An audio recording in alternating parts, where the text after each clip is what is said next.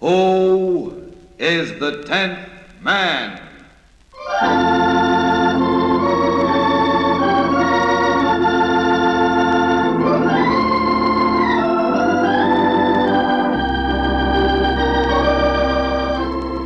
The 10th man is the one man in 10 in your community who needs or will need some form of psychiatric guidance.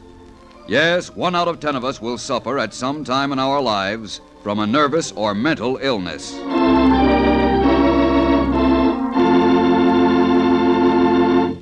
Ladies and gentlemen, this is Ralph Bellamy. Our story is called The Tie That Binds, and it concerns the Morans. I'm sure you know them. They live in that white shingled house in the middle of the block. There are 4 of them: Julia and Frank, Betsy, their 19-year-old daughter, and Helen, Frank's unmarried sister who lives with them. Perhaps you haven't seen Julia Moran around lately. That's because she's been at the state hospital recovering from a mental illness. But you'll be glad to know that she's well again, so well that she's coming home for a trial visit. Now, many hospitals have a follow-up program for homecoming patients. A social worker is sent to prepare the family for the patient's return. This hasn't been done in Julia's case because the state hasn't allowed enough in its budget for sufficient social workers. However, Miss Carlson, the social worker at the hospital, is having a last-minute talk with Julia. Let me see now. Have I packed everything? Oh, those photographs on the bureau. Mustn't forget those. My family. From now on, you'll have the real thing and won't have to be content with photographs. Yes. After 7 months, 1 week, and 4 days, I'll be with my family again. Oh, I do hope everything goes smoothly on this visit. The doctor said there was no reason why I couldn't stay home for good if all went well. And it will. I'm sure of it. Oh, if I can just get back into that old familiar groove, taking care of my house and family and seeing my friends again, I know I'll be all right.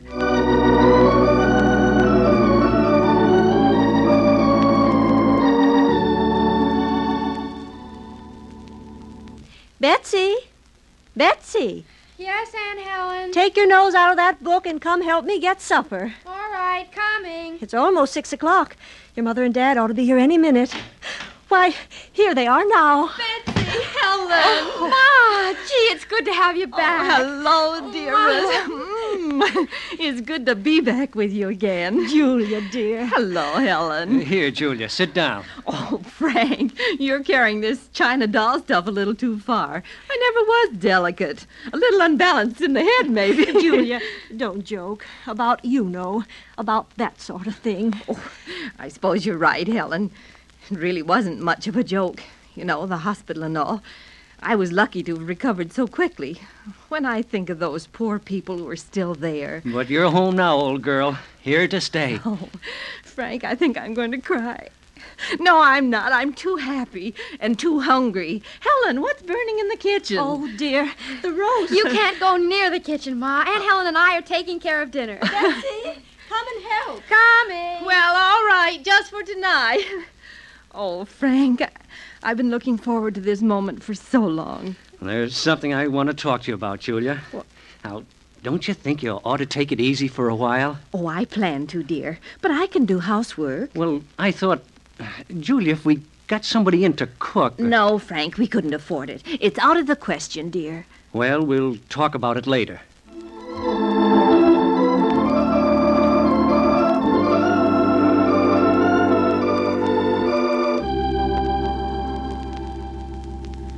Ma, are you doing anything special? No, dear. I'm a lady of leisure now. Just sit here by the window and watch people pass by on the street. Poor Mrs. Williams slaves away in the kitchen. Oh, you know Dad. He likes to be protective and all that. Well, it's beginning to get on my nerves. As a matter of fact, Ma, I was going to ask you for some help. Oh, what is it, dear? Something need mending? Oh, nothing so prosaic. I was going to ask your help with a report I have to prepare for psychology class. Why, how can I help? Well, I'd like to do something really spectacular, like a report on how it feels to get shock treatments, or something like that. Oh, I see. Now, you can give me all that stuff firsthand. What was it like? Betsy, isn't there something else you can report on? Well, I just thought I'd take advantage of my own personal connection with mental illness. Betsy, darling, you have no personal connection with mental illness, and I hope you never do. That was my experience, something that was exclusively my own. Since you've never been ill, you couldn't possibly understand what it's like. So your report would fall rather flat, I'm afraid. All right, I'll try and think of something else. Oh, hello, Helen. Come and sit down. You look all tired out. Oh, Aunt Helen, I'm going upstairs, Ma. All right, dear. Well, Julia, I ran into Jim Robinson, next door. Mm-hmm. They brought his wife back from the hospital with the new baby today. Oh. The missus is pretty weak, he says.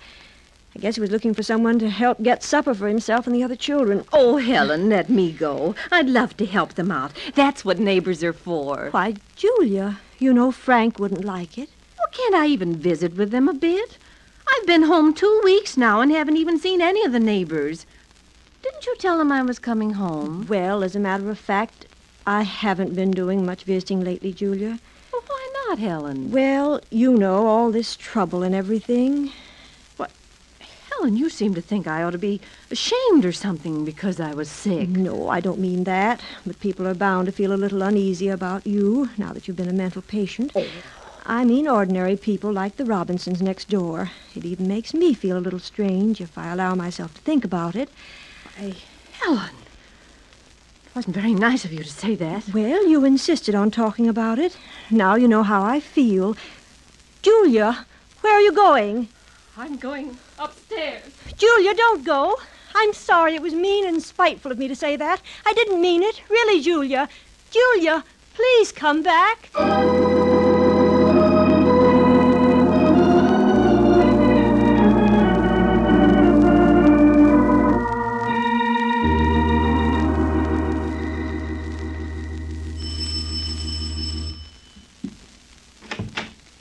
Hello.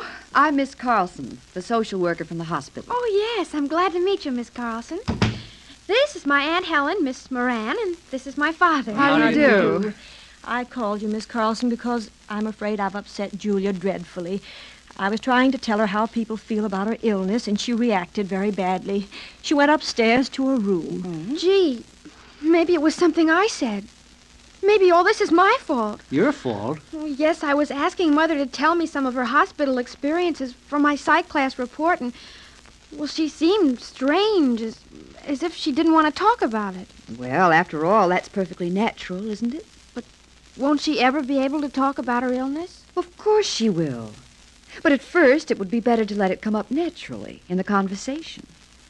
After all, Betsy, your questions were probably not to help her feel at ease, but merely to satisfy your own curiosity. Yes, I see what you mean. I guess it was selfish of me. Now, let me see. Mrs. Moran's been home for several weeks. I suppose she's been renewing her acquaintances in the neighborhood. Well, no. She's been sticking pretty closely to the house. That's odd for a friendly person like Mrs. Moran. Hasn't she been feeling well? Oh, she feels fine, but, well, after all, she's just back from the hospital. It's too soon for her to be gadding around. Oh, but mental illness isn't like physical illness in that respect. Convalescents don't need rest. They need activity. They do? Oh, yes, social contacts and a fuller life, not a more restricted one. But, Miss Carlson, don't you think Julia might even go away for a while? Take a little trip until things blow over. Blow over? Until what blows over? Well, I mean, if Julia tries to see her old friends, it might be, uncomfortable for everybody concerned. Miss Moran, your neighbors won't feel uncomfortable with Mrs. Moran unless she herself meets them with feelings of shame and uneasiness. When she left the hospital, she was perfectly natural. It's Helen who's been ashamed and uneasy about this thing, not Julia. Everybody feels that way about insanity. It's a kind of inborn fear. I wanted Julia to stay home to protect her against that feeling in others. I don't think that fear is born in us. I think it's learned from books and the movies we see, and from the fearful attitudes of others. If we educate ourselves to see mental disorder as an illness, like tuberculosis, and not as a terror, that sensible attitude in ourselves will influence others to be sensible. I only hope you haven't undermined Julia's self-confidence, Helen. I've certainly not helped her by treating her like an invalid. Miss Carson, it's a shame you couldn't have told us these things before Mother came home. Now it may be too late. No, I don't think so. It's just that Mrs. Moran has been protected a little too much. If we loosen those ties of love just a bit and let Mrs. Moran test out her new liberty, I'm sure her self-confidence will be as strong as ever. Hello? Oh, hello, Jim. Say, I haven't had a chance to congratulate you on that new arrival. Well, that's fine. How's Doris? It's still pretty weak, huh? What? Oh, I think so. Anyway, I'll ask her. Oh, Helen, Yes, Frank. they're in pretty much of a dither next door at the Robinsons. Will you go over to fix supper for them? Why, yes. Okay, Jim. She'd be glad to. Oh, by the way, Julia's home. Yes, it is. Well, thanks, yes. All right, I'll tell her. Goodbye, Jim. I'm sorry, Miss Carlson. Now, where were we? Well, I think we've covered everything now, and I ought to be on my way. But I'll be back next week to see Mrs. Moran. Goodbye. Goodbye, Miss Goodbye. Carlson. And thank you. Goodbye. Well, I'm glad she came, Frank. I guess I have behaved pretty badly. I'm sorry. That's all right, Helen. We've all got to start afresh with Julia, I think. Well, I better go next door. Just a moment, Helen. When I told Jim that Julia was home, he asked if she could come over.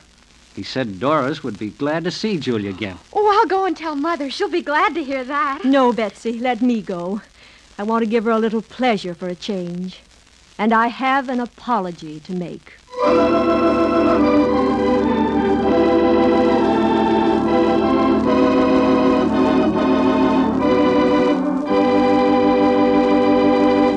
For most of the ills that afflict mankind, there are wonderful drugs to combat the disease and bring healing.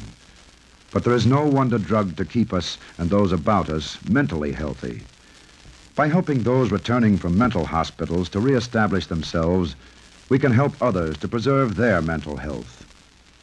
In the play you just heard, the Moran family's peace of mind could have been saved by an earlier visit from the social worker. Do your hospitals supply adequate social work coverage? What about your community?